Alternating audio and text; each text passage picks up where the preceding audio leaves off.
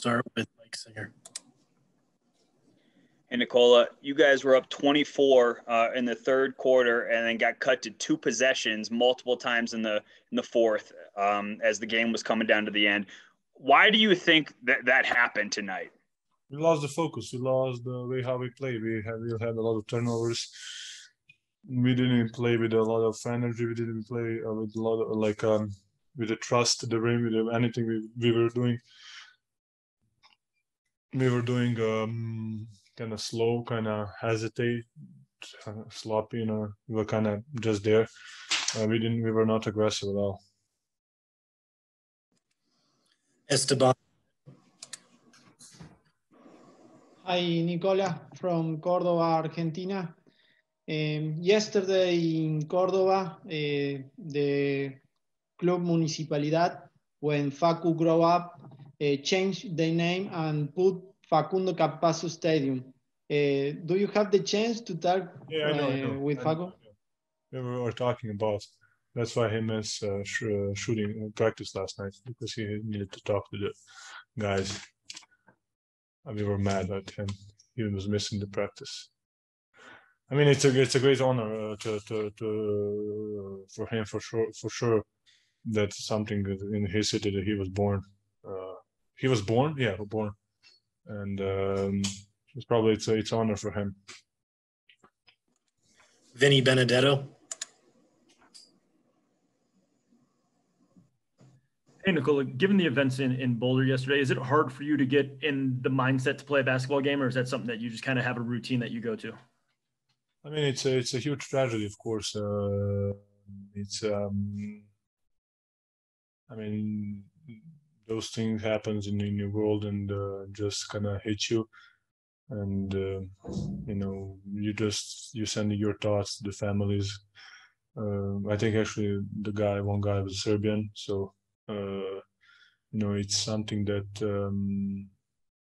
nobody wants to kind of be even close. I don't know, like we don't want to have anything to happen, but when something like that happened, and then I don't know, you just kind of feel weird, feel is it possible that someone could do that?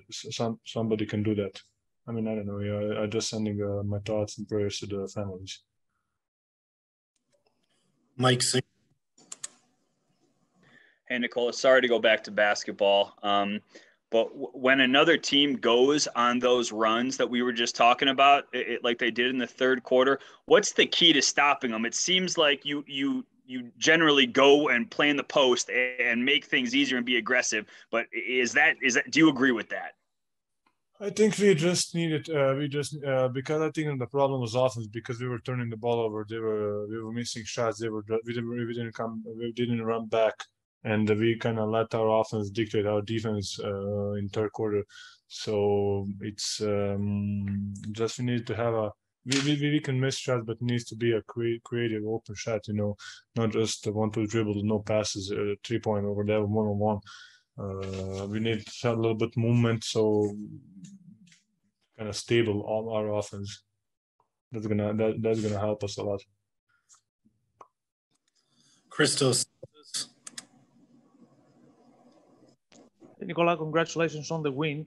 What it means about your mentality to win games like this tonight, and what did it show about your character as a team? I don't know, brother. I'm going to win. My mindset is set to win every game. We don't have easy games. We don't have a easy opponent. We don't play the record because we cannot give us that pleasure to play the record. And we show ourselves in the past that everybody can beat us and we can beat everybody. So I don't play the record. I don't underestimate the opponent, never in my life. So. I play every game to win the game. Alexander Zikic. Nikola, čestitam na izvanrednoj pobjedi. Večeras ste, bili rešeni od početka da pokažete da sigurno pobeđujete. Također čestitam na izboru ponovo za igrača nedelje u zapadnoj konferenciji i novi triple-double također. Pa eto, hvala puno. Pa da, ta utakmica je bila malo čudna. Imali smo veliku prednost u prvom poluvremenu, igrali smo stvarno sjajno, odbrana je bila fenomenalna, napad je bila fenomenalno, gde smo pogađali, delili lopte, igrali timski, onda smo u trećoj četvrtini počeli malo sporije, malo slabije, nekako smo počeli da igramo možda svako za sebe i bez mnogo dodavanja i imali smo jako puno iskrizanih šutrava, gde samo smo ih nekako smo ih mi terali da trče i da davaju poene, lake poene, što kažu s jedne noge. I onda smo u četvrtoj četvrtini malo stisli i na kraju smo, da kažem, lako rutinski pobedili, ali nije bilo tako lako. All right, we got time for one more. We're going to end back with Alexander Zikic for a follow-up.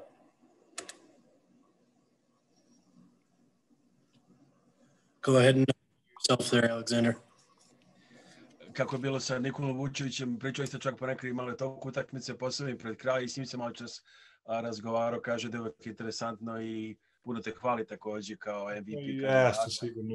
Mislim, Nikola je najviše u nas u NBA. Mislim da jeste. Mislim da najviše od nas u NBA i ja sam dosta naučio njega i momak koji je stvarno primer jednog profesionalca i primer jednog sportiste. Eto sad igra stvarno na vrhunskom nivou, gde smo, eto, bili smo zajedno 2 puta na All-Staru, tako da je jedan momak stvarno za primer svoj deci kako treba da budeš profesionalac, tako da eto, na utakmici uvijek zanimljivo da igramo jedan protiv drugog, malo se ispromošivo nešto danas, neke zicare, nešto ga nije išlo, ali dobro. Srećno za nas. All right, that'll do it for tonight. Thank you, Nikola. My pleasure, guys, like always.